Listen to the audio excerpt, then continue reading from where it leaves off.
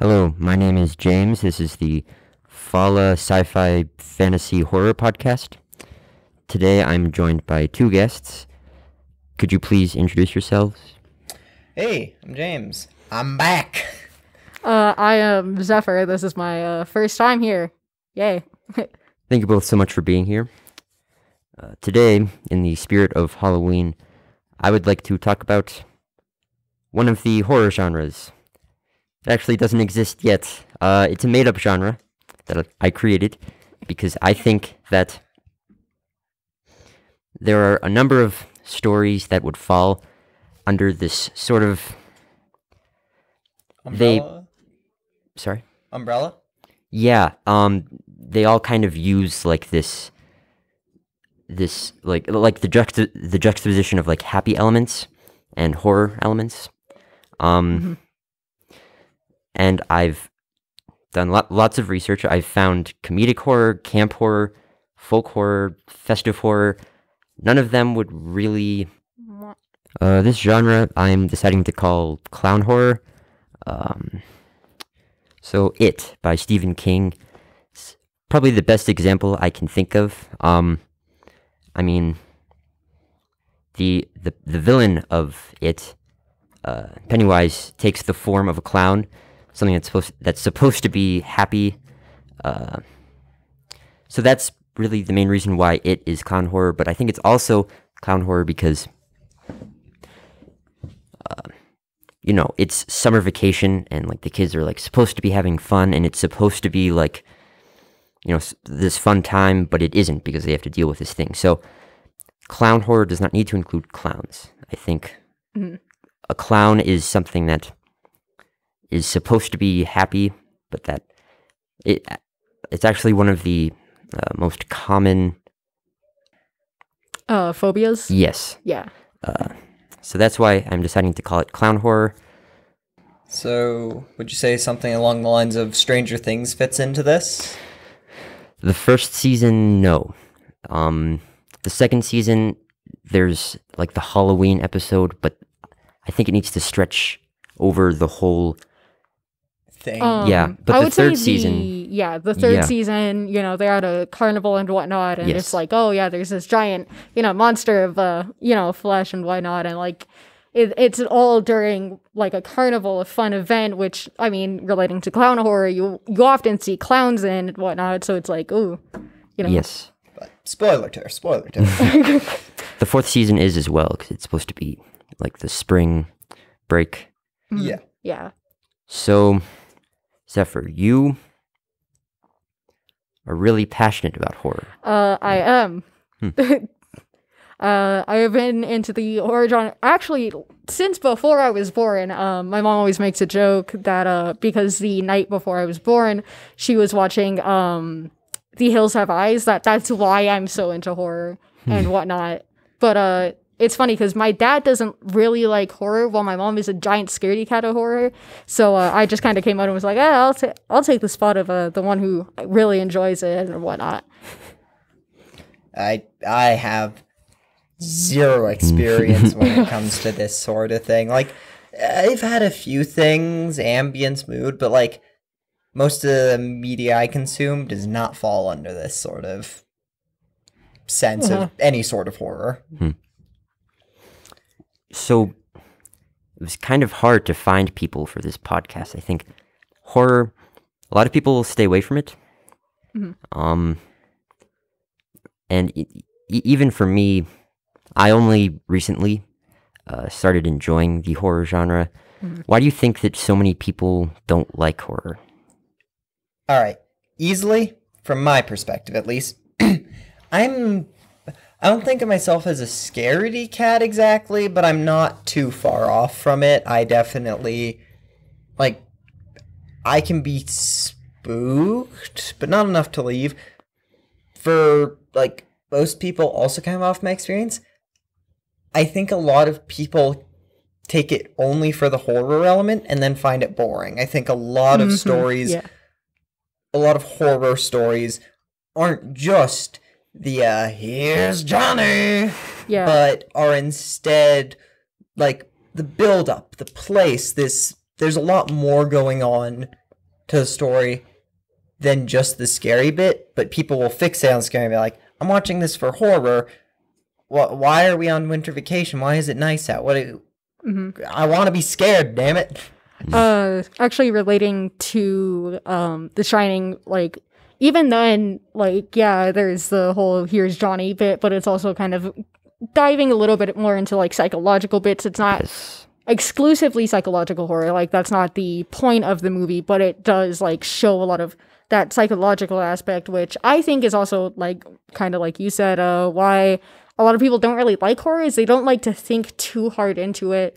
Or some people don't like to be scared, or things like splatter horror can be too gory for them, or just, yeah, they don't like the anxiety that it can give them. There's a lot of different reasons people cannot enjoy horror, and those same reasons can be the exact same reasons why people do enjoy horror. Like, for me, I really like psychological horror because of that fear it gives me, because for me, I'm not scared very easily, but psychological horror manages to get right under my skin. Yeah, and it's interesting because the original Shining book by Stephen King focuses a lot more on like the psychological aspects, and the film really focuses more on like the film feels much more like a slasher film. It isn't, but it focuses more on that. Yeah. I also think that a lot of people, they have like these assumptions about the horror genre. I mean, a lot of slasher films follow the same really predictable formula. And even before I sort of got into horror, I was actually one of those people who would do that. But this genre, clown horror, it also has this other element. Again, it's like the happy side of things. Do you think that would,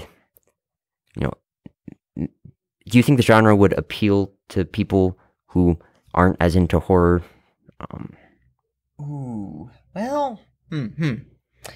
I think you have this bit where I think some people would be more tainted like that than, like, I know it is already fear of clowns is a big thing, but trying to take these very positive, happy things and taint them. I don't know if people would as much be into it when it comes to movies and things, because I think you're running into that thing of people don't want to go say something and have it vividly like, oh, this is a happy thing, and have it ruined for them. I know that's not going to be everyone. I think some people, but like books and stuff, I could actually see people liking that more for the basis that, like, relatability, if you will, being able to attach to a character, a place, or a feeling, and then, oh, here's the rest of the story. Oh no. Yeah, I feel like it kind of depends on, like, the person. Some people might be a little bit more like, oh, well, I don't want something I enjoy, ruined for me. There's a lot of movies that, like, revolve around clowns, like, Killer Clowns from Outer Space. Clowns is a horror movie literally about clowns, in case the thing wasn't obvious. 31, Terrifier. There's a lot of movies that do involve clowns and often play off of people's fear of clowns as is. People like from Mexican and Latino culture often actually really enjoy clowns. Like, that is the exact opposite effect for them. So those movies, I mean, from my personal experience, either way, like, kind of avoid it. But they would more likely enjoy that kind of clown just from seeing it, because clowns are fun. It's most times, except for obviously when they're in horror, where it's a little bit different kind of fun for them. Like you were saying, though, with clown horror, it's not just exclusive to clowns. It can be something like, a fair ride, or like, would a preschool count as like clown horror, because that's like generally a fun, happy place. So, all right. Yeah, in that case, it would be like, you don't want to look at your kid and be like, my kid's haunted. Like, that would just be extremely awkward after watching like a horror movie. For me, sometimes I get those like anxieties after like a really good one where it's like, it's still lingering in my mind, and I look at my dog like, don't kill me, man. We talking the Thing here? He's a small little dog, and sometimes his eyes be looking a little bit too weird, man. Yeah, well, that's interesting, because I would say that the clown horror genre, the whole idea of making something that a lot of people really enjoy and like turning it on its head, making it really scary. I mean, for me, Nightmare Before Christmas, I think that's one. It doesn't scare me that much now, but when I was younger, especially the part where they kidnap Santa Claus, that part really scared me. For me, it was the exact opposite. Like, I think that was the second Halloween movie I watched, and I really enjoyed it. But, like, you know, I had a friend whose younger sister was, like, absolutely... Like, I had a Nightmare Before Christmas themed backpack, and she was absolutely terrified of it. And I was like, oh, you're 7. What? My backpack is far less likely to be haunted than you. Would you say that the clown horror genre would appeal more to a younger audience? Well, oh, sorry, you go. I mean, obviously you're not going to be having it with little children, but yeah, I feel like it would more be towards that teen audience, I think.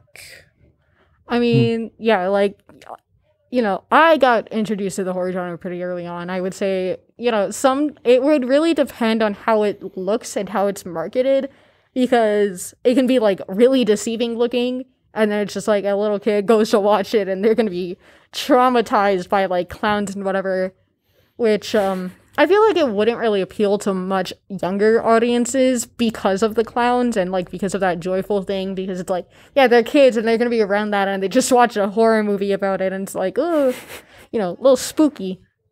But yeah, I don't know. I don't have enough experience. Well, I'm not an adult, so obviously I don't have experience in that realm. But just going off of what family reads, I feel like it would be something that applies more towards younger range of audiences, more, I don't know, 15 to 30s sort of deal. I can't, from what my grandparents read, I can't see them reading or consuming content of this vein. At least, not most people, but who knows. I feel like that's general, though, for, like, horror. It's like, yeah, you know, I would say, like, 13 to 30 is, like, generally, like, a sweet spot for horror and, like, their main audience and whatnot. After that, it's, like, a little bit more iffy. You know, I feel like I've never met a 40-year-old who's, like, super into horror, but I have met a 36-year-old, so getting a little close, but, like, not 40. I realize that there are a lot of films that would, not just films, a lot of stories that would fall under this genre. Maybe possibly the majority of horror. Do you think that the genre would still be necessary? Do you think there's still a purpose in creating it? I don't know. I am unfamiliar with the genre enough to not... unfamiliar enough with the genre to not know what content would or would not fall under this umbrella.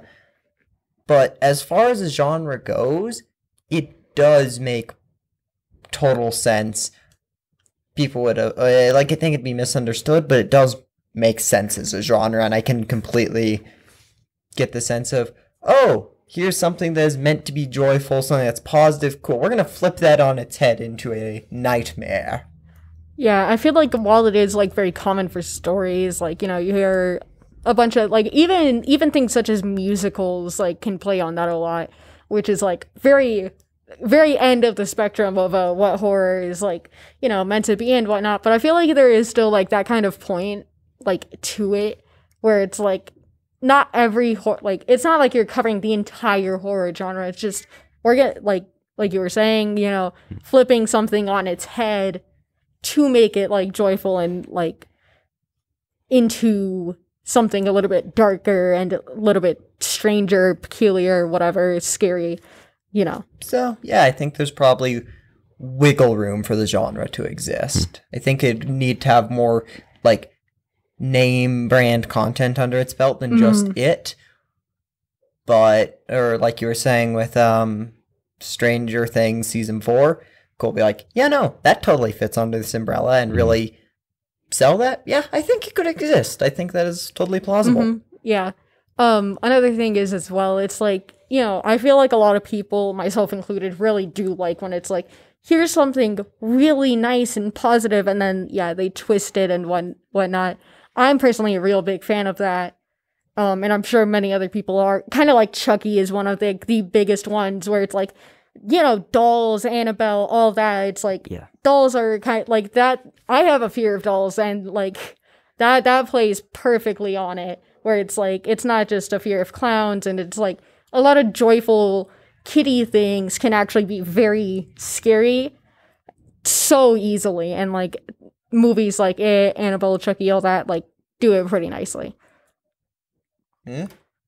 Yeah, and you know, I'm thinking, you know what genre does exist? The paranormal horror, supernatural horror genre, and that has probably as many stories under it that clown horror would. Yeah, I feel like that's like basically all of horror is like, aside from like the horror movies such as like, you know, like splatter horror, most times like Saw is like an example of splatter horror, or like Hostel. But along with like movies like found footage, very rarely are like they're more based off of real life. Like Creep is one that I really like, where it's very realistic. But other than that, like a lot of horror revolves around something supernatural. Like even Halloween, it goes into it a little. Like Michael Myers is like basically invincible. He's considered like, you know, kind of a epitome of darkness, and it's like that's a little bit paranormal to me, a little bit demonic, like whatever. They also do a lot of demonic stuff in horror, which that's paranormal at that point. Although I mean, will the Halloween franchise ever end? We may never live to see it. I mean, supposedly, the next movie coming out is supposed to be... Actually, no, it already is out. I lied. It already is. I don't buy. We're gonna get a Halloween Returns next fall. You just wait. But... It's a very easy money-making franchise. It's very popular. I don't care. I still love it. It's one of my favorite horror movies for how cheesy it is. True that. To end, what clown horror stories would you recommend? Well, I mean, like I said, I don't have too much experience in this field, but as was earlier mentioned, Stranger Things, Season 4, Summer 3, I definitely recommend watching the first 2 seasons before that. That's how TV series tend to work, but I think those are probably my recommendation, but you're the fan. So unfortunately, I can't remember the name of the movie right now. I watched it on Netflix. Oh, never mind, I remember the name. It's called Before I Wake. I would say that plays pretty well into the kind of clown genre theme that you're saying, mostly because it features a lot of things like butterflies repeatedly before turning them into moths, which a lot of people think that moths are cute, especially nowadays.